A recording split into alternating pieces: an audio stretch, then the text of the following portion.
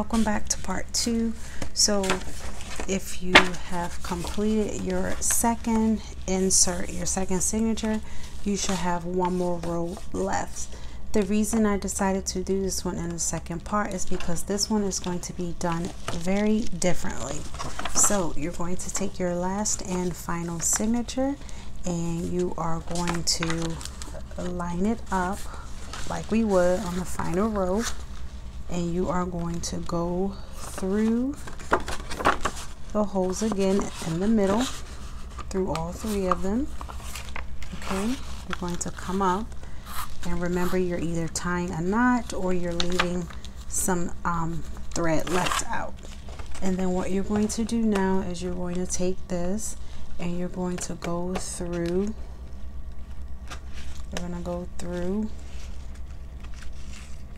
the little 2 loops here, and then this loop that you created here, you're going to just go back through it. Okay, just go back through it, and you're going to pull, and it's going to create that little binding that you see right there. Okay, so you pull it as tight as you want it, and then what we're going to do now is we're going to go back in through hole number 4. So just make sure you have everything lined up. And again, you may not be able to see mine, but I got to make sure I see it. Okay, so you're just going to go back in through hole number 4. Okay, after you do that, if you need to rewind it and see it again, do so. Okay, then you're going to do the same thing. You're going to go out through hole number 5. Okay, come out through hole number 5, and then you're going to go under again, and then just go back. It's just creating a little loop. You just go back through the loop, just go through the little loop, and again you'll create another one. Okay, and then you're going to go back in through hole number 4. Alright, so then now you're going to come back in and you're going to actually go through hole number 3 this time. I'm going to go through hole number 3, come out at hole number 3, and then you're going to go under these 2 again and make our go through the little loop that we're creating and pull. See that? So we're going in through number 2, and then you are going to go down to hole number 1. Come through hole number 1. You're going to go under the loops, go back through the little loop we're creating, pull, and then go back through hole number 2. And then now, I'm not sure, it looks right to me, but then now what I'm going to do is tie a knot, because I don't want to go back through this hole. So I'm just going to stop here and I am going to tie a knot. So I think that might be right, I might be wrong, but it works for me. And now my string is a little too short. So anyways, you tie yourself, I'm pretty sure you probably have to go through another hole, but I think if you go through a hole again, you're gonna have to come out through here. I don't know, but I'm not gonna do that. So I'm just gonna tie a knot here. So just make sure you have enough string hanging to make your knot. And mine is a little short, and my fingers, you guys know I have large fingers, so I'm gonna do my best. Hold it down and get my little knot. And there we go. And I am just going to trim this off.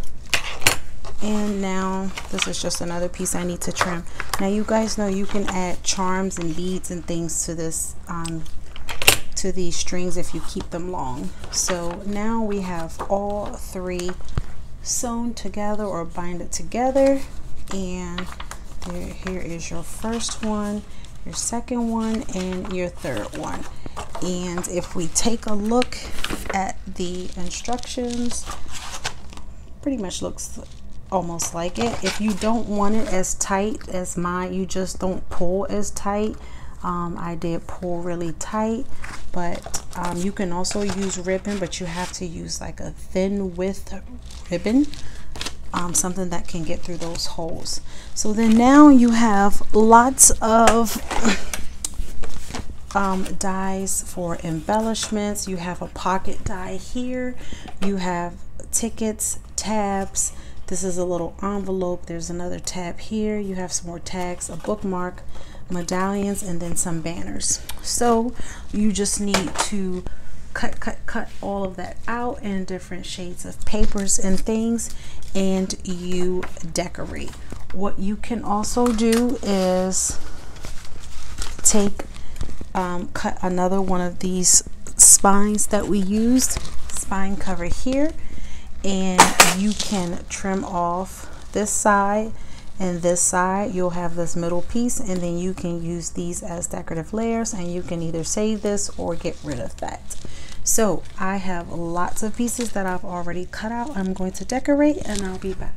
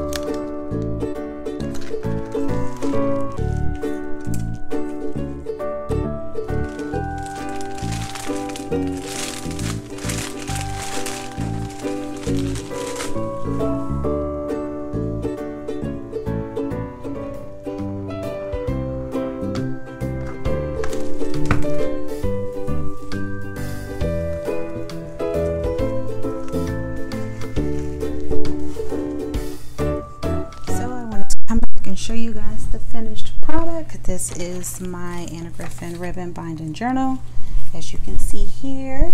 And then we have this beautiful holiday themed journal. I used most of these embellishments came from Happy Christmas box of this year, 2021. This is from her super holiday sentiment stickers. These are the glitter holly stickers, and we have some of her ribbon, and then I added some stones. And then this is her paper. My cover was made from the Paper Crafting for All. And then here we have more of these embellishments. Sorry if you hear my family taking showers. And then you have here that corner pocket that I cut out in some cardstock. You saw me add the little thingy there, pipette, whatever you call it, pipe cleaner. Here are the tabs. So you have your pages where you can journal. Also from the Christmas box, I did use card toppers to add here, and I added just, you know, left pages blank, obviously for pictures, for journaling, etc. And I put the green one here, the pipe cleaner, added some little juice to the tree here. And like I said, most of these are from the Christmas box 2020 embellishments that came with the kit, and stickers with the Christmas box. This is actually from Fantastic Flips, Christmas Fantastic Flips. Here is that little envelope die that come with the kit. Again, this is the holiday sentiments. This is Anna's Christmas wreath sticker. And then obviously you have your pages here. And then towards the back, I used the gold little pipe cleaner, more stickers. And then Anna did include a bookmark die here, and I added some holiday color twine to it and the pocket. And then you got your pages, just more pages for pictures, for journaling, for writing. Here is that spine cover that I just trimmed off, and another